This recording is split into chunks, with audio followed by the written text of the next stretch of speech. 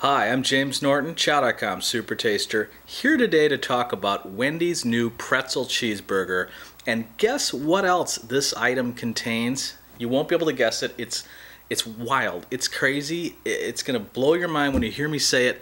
It also contains bacon. Now, if you're a fan of this series, you probably know that the last, I think, 73 things that I've reviewed have contained bacon in one form or another, and it's a blast. I never get tired of it. But if my producers are watching this, please consider like a vegan month for me or something like that. Just like or at least like a no pork, a kosher month. Let's do kosher food for like a week, for like one video, please.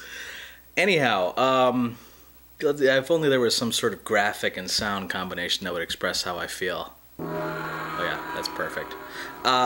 Let's get down to tasting the burger. I won't hold the bacon against it. The main feature is the pretzel bun. Let's give it a try. This is very much your usual $5 passable souped up fast food burger.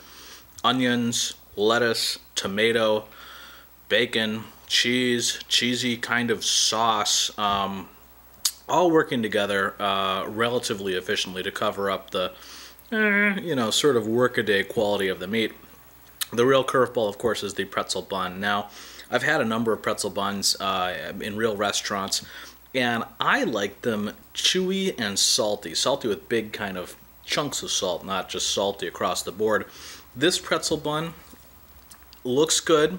It's very nicely toasted, which I think is an asset to the burger. But it's kind of only halfway there to Pretzel Town.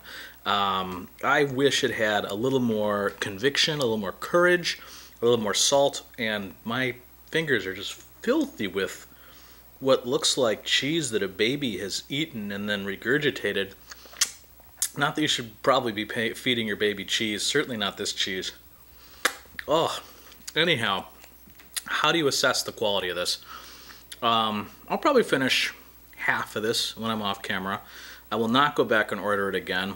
It's not a brilliant innovation. They could have gone a lot further with the pretzel concept. Sideways thumb, Wendy's. Please try again. Try harder. Find a new ingredient other than bacon to dazzle us with, and stick to your guns on the pretzel buns. I'm James Norton, Chow.com Super Taster. I'll be back in a couple more days with more food.